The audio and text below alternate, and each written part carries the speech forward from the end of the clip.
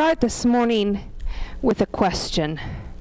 Have any of you been up to the intersection at 14th Street and Superior lately?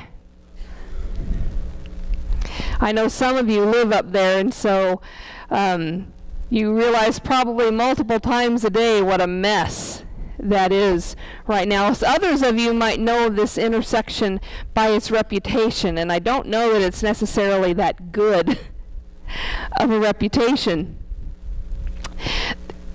There's this huge roundabout, if you're unfamiliar with it. It's a huge roundabout, and it's under construction. I think it was under construction when Todd and I moved here 2 years ago. And like so many streets and intersections in Lincoln, it seems like it is perpetually under construction. Kind of like 70th Street right in front of St. E's. Well, roundabouts are popping up all throughout Lincoln, as this picture shows you. The yellow, and I know it's kind of hard to differentiate the colors. The yellow signs are the existing roundabouts in the city of Lincoln, and the orange, kind of burnt orange color, are the proposed roundabouts, or those that are under construction. And roundabouts are one of those things folks either seem to love them or they hate them. There is no in between. You love them or you hate them. Now, proponents of roundabouts claim that they are the answer to traffic congestion and problems associated with the growth of a community and all of the additional cars and traffic that growth brings with it. Those who do not like roundabouts avoid them like the plague, sometimes driving miles out of their way to avoid having to go through a roundabout and join this never-ending parade of cars going around in a circle. But as this picture shows us, love them or hate them, we're going to be seeing a lot more of them. Now, studies have been conducted on the effectiveness of these roundabouts, and these studies have shown several things. As crazy as this seems, roundabouts have been shown to actually be safer. They cause less air and noise pollution, and they are more efficient than the traditional stop-and-go traffic that we are used to experiencing at an intersection. When there are accidents in the roundabouts, they are usually less severe because people are not driving as fast. They're going at a slower pace rather than barreling through the intersection in an attempt to make that green light, even though it might be yellow or even a little bit red. Arizona is a state that utilizes roundabouts a lot. During the last 40 years, the population of Arizona has increased by 40%. And studies there have shown that injuries in traffic accidents at roundabout intersections are down by 75%. And that the number of fatal accidents have decreased by 90% because of the use of roundabouts. Experts conclude that taking away the need, or maybe it's the temptation, to beat the red light leads to slower speeds and thus safer driving. Now, what makes roundabouts successful, what makes them be able to be navigated, is cooperation rather than competition. And if roundabouts had existed in the first century, the Apostle Paul might have used them as an example for how we are to order our church lives. Now, just as with churches today, some people would enthusiastically take on the idea of the challenge of a new idea and say, yes, let's try something new. While others in chorus would sing together, but we've never done it that way. Yet roundabouts can teach us a lesson about how we survive within community. People have to pay attention to one another in order to navigate a roundabout. The challenge to get through is instructing drivers on this new, improved way of working with one another. It takes a certain amount of patience and education and goodwill on everybody's part. But once drivers are accustomed to the new traffic circle, efficiency is improved and safety is increased. The traffic patterns could be instructive to anyone attempting to live and work together. In his second letter that he wrote to the church in Corinth, Paul gives the Christians there a benediction. It's the closing thoughts of the letter. And oftentimes, people overlook the ending of this letter, thinking that all of the important stuff comes before. But in this case, in this closing, in this benediction, Paul is sharing insight into what it means to live together in Christian community. He's teaching us how to live and act as the church and as the body of Christ. The subtitle for this section of Scripture is called Final Greetings and Benedictions. Let me share these words with you now. It's 2 Corinthians chapter 13, verses 11 to 13. And they say this: "Finally, brothers and sisters, farewell. Put things in order. Listen to my appeal. Agree with one another. Live in peace. And the God of love and peace will be with you. Greet one another with a holy kiss. All the saints greet you. The grace of the Lord Jesus Christ, the love of God, and the communion of the Holy Spirit be with all of you." Now, lest you get worried, I have been reappointed to Havelock. This is not a farewell sermon.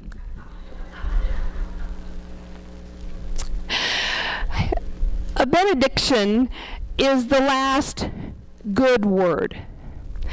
It offers worshipers a blessing to carry with them as they depart for the world waiting outside. We receive one every week at the end of worship.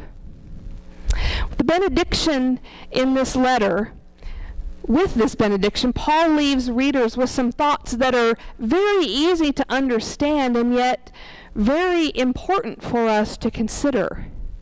It's almost so easy that we don't realize the magnitude of what Paul is saying. It's essentially a to-do list. Some last-minute reminders that Paul wants them to take care of. He's saying, listen to me. Put things in order. Agree with one another. Live in peace. And with these instructions, with these words, Paul is instructing the Christians in Corinth on how to live together as the body of Christ. A little background on this church in Corinth. It was a mess. They had a lot of issues. It was very dysfunctional, and there was no fun in this dysfunction. And they would send letters to Paul asking questions about who is right and who is wrong. Now, the questions came in the form of things like, who is really an apostle? Who is wise and who isn't? Can we eat food that has been offered to idols, or can we not? But when you cut through all of the questions and you get to the common denominator of all of them, the bottom line we end up with is, I think this, he thinks that. Which one of us is right?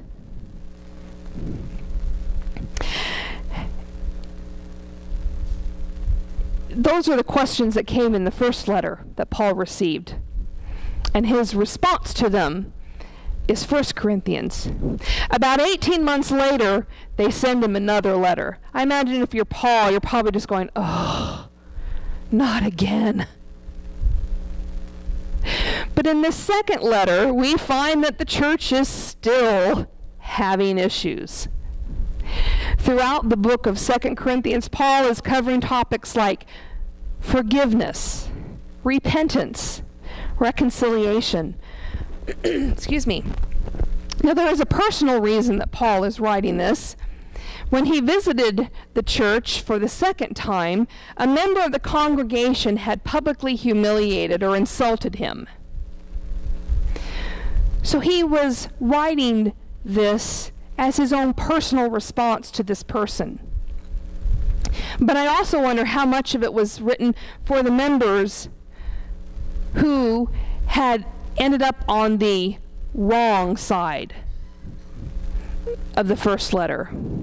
Those people who Paul disagreed with. When he answered these questions and he said, this is the way it is, the people who felt the opposite way were wrong. How many of those answers had left them with a bitter feeling, a bad taste in their mouth? Well, at any rate, Paul concludes this second letter with this benediction, knowing that if the Corinthians will follow his advice, they will be better off, and he will receive fewer letters of complaint and deal with less drama the next time he goes and visits the church. So now it's up to these Christians to take these instructions that he leaves them to heart and to try and change their behavior. I think it's probably a given that most organizations, most people, desire to live in peace. Now, there's always going to be those exceptions. There's always going to be those who crave anxiety and drama and upheaval, and they will do whatever they have to do to create that in their life because that's what they're comfortable with. But I think for the most of us, we aren't like that. We like calm. We like peace. We say that we want to live in peace, but the challenge is in the process of doing so, because oftentimes our behaviors, our actions, our words do not lead us to peace. We're told that we need to live in peace. Paul is telling us right here, live in peace. But how do we do it? How do we get to that place where we can live in peace? Well, we can't just decide, I'm going to live in peace. And that's the end of it. We can't say that we are just going to agree with others and get along with others. We can't say it. There has to be some action. There has to be some concerted effort. Does it require sacrificing strong opinions for the sake of the community? The answer is yes. But too often we think that that is a sacrifice that must be made by others and not ourselves. Why? Because I'm right and they're wrong.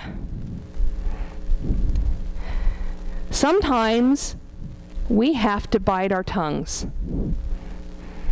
Sometimes we shouldn't say what we are thinking. Sometimes what we're thinking needs to be said, but we might need to figure out a different way of saying it. Sometimes we have to be willing to agree to disagree. Sometimes we have to be willing to work around others in the roundabout instead of just barreling through, oblivious to the other cars. I can't recall our society being as contentious as it seems to be right now. I guess maybe that means I'm getting old, because I'm sure countless generations before me have said the same thing. But it seems like it's reaching a new level as of late. I don't know, maybe you feel the same way, maybe you don't. I would suggest that we, as a society, as a culture, as a church, don't take this benediction of Paul's to heart. We are so concerned with being right that we have forgotten how to be kind. We have forgotten how to be generous. We have forgotten our call as Christians. As followers, and we as followers of Christ are just as apt to fall into this trap as unchurched people, this desire to be right. The only difference is we claim that we are right in the name of God. The decision that we face today is this: what is more important to us? Being right or being a follower of Jesus? If it's more important to be right, then no additional change is necessary.